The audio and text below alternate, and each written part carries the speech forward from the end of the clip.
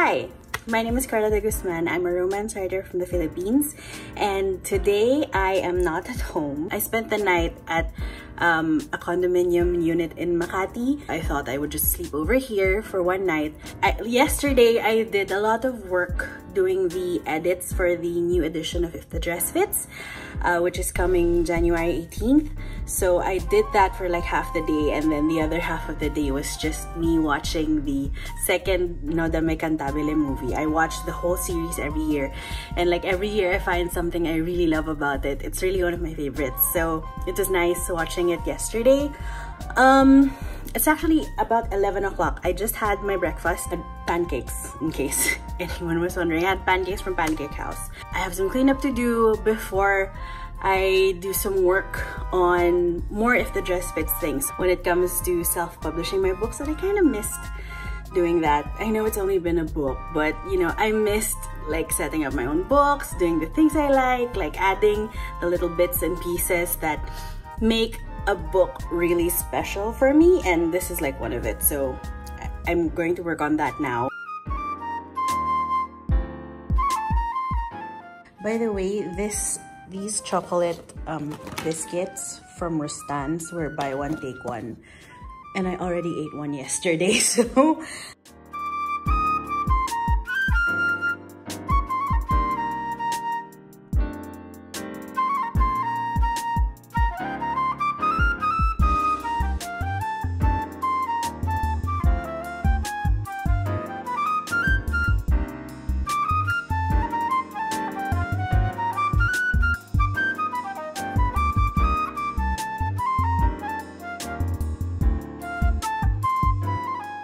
another thing that I keep forgetting that I'm supposed to work on is the condo bundle. A bunch of romance class authors have decided to team up and create a bundle for charity. And we're all writing like all new short stories for it. And the idea is that everybody lives in the same condominium unit. We're assigned tropes by roulette, and I got forced proximity. So that's the story I'm working on. I started December 16th. So I've really enjoyed using GoodNotes lately for my story writing. So this is the notebook for the condo bundle. So I have my notes here about the condo, the amenities, some notes on my own characters. And these are some of the things that we discussed in a Zoom meeting when we picked our tropes by Rouletta. And this is like a Pinterest board, a mood board for the story that I'm writing.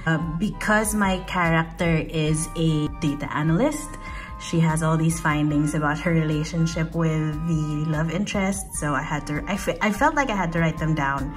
And the hard part about this story was actually coming up with what is humanly possible in the world, in the realm of data science, and what is something that a data scientist wouldn't know based on the algorithm or the analysis that I came up with. So it was really helpful that my brother is actually a data analyst, and he did something similar for his girlfriend. So I had something to base this off of. There's that. And I also started to write the draft on GoodNotes. Last part already, so yeah, I just have to type this up and make sure that I have everything up to the 5,000 word count. And then, yeah, I should be done. But I keep forgetting that I'm supposed to do this, so I'm gonna do this now.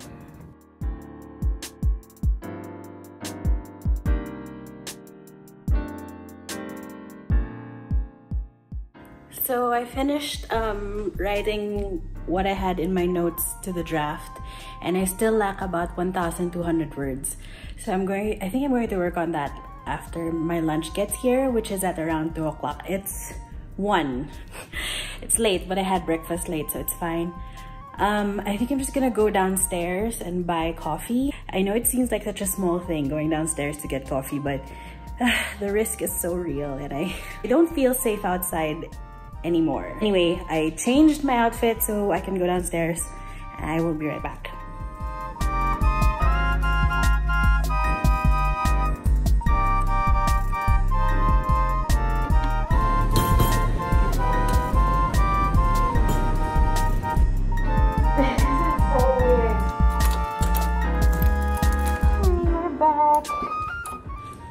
So I changed out of my outside clothes, took off the mask, took off the face shield, washed my hands up to my elbows, and now I put on some pants and I'm just sitting here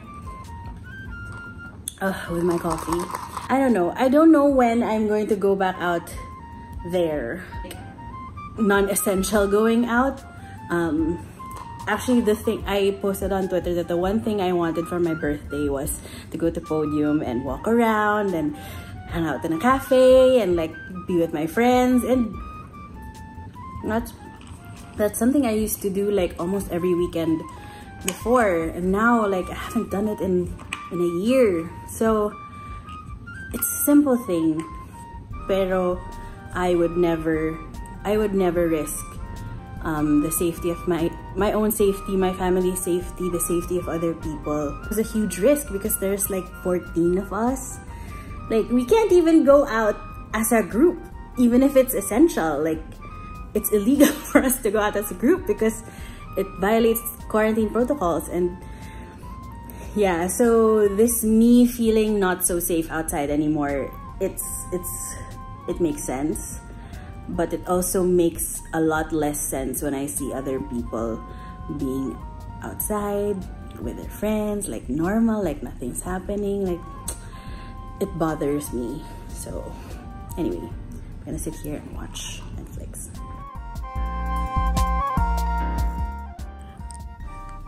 I got Chibo for lunch because my dad hates Chibo and we never order it anymore. I got the tomato soup, which is my favorite. And for some reason, they gave me pasta water with the pasta and the sauce. I think I'm supposed to mix this here as like a salt thing.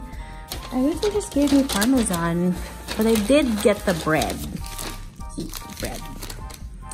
And I also got the mint iced tea because it's my favorite thing in Chibo. I also usually order the spinach dip thing, but that's too much for one person and this is already very expensive.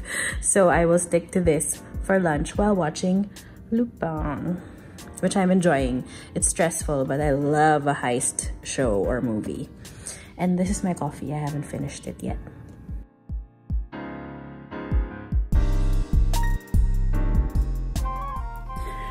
Okay, so I only managed to watch one episode of Lupin. My friend Bea, who I've known since like literally 2nd grade, we went on a video call. She caught me up on a lot of stuff. I haven't talked to her like even on video call for months. Like I don't really video call my friends. It's not, I'm the kind of friend who would rather be called than call you.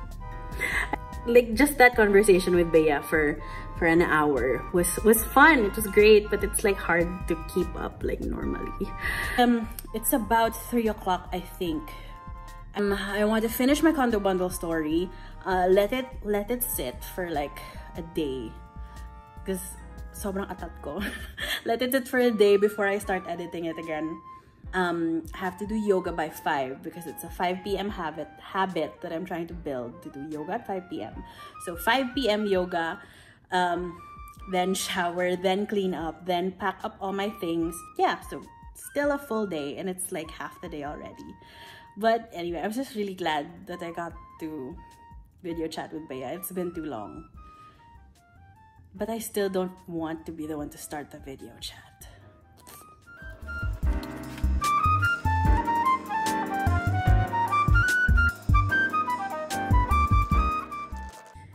I just finished yoga, and something that sometimes happens when I can't turn my mind off and I start thinking of all these other things. Like today while I was doing the practice, like the downward dogs and stuff, I just kept thinking, I don't think my story is close proximity enough. Like, did I write the thing with the trope in mind? Like, am I adding the things that people like about the trope in the story that's supposed to be about that trope?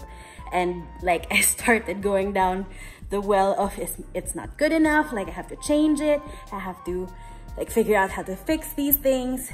And This is exactly why we let a story sit for one day before you read it all again and then figure out if we need to change it. Also, knowing me, I will be thinking about this. So anyway, done with yoga. Take a shower, fix my stuff, make sure I know what time my sister's coming back. I might still have time to watch a little bit of Netflix before I leave, but we will see depending sa time.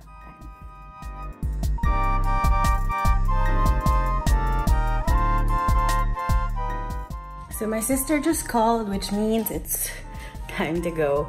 Thankfully, I had enough time to clean up and shower and do all the things, and I actually managed to watch the second episode of Lupin, and I will watch more in the car. It's really interesting, and I really like the lead guy, like not just visually, but because like he's so smart. Oh, and the thing with the dad in the notes. Okay, super exciting. But anyway, I have to go. So thank you so much for watching this video. Yeah, so my sister's literally waiting downstairs. So thank you so much for watching this like super weird, super short vlog. Hope you liked it, like even if it was very random. And I will probably never do this again. So that's it. Thank you for watching and stay safe. Have a good day or night or whatever, and bye!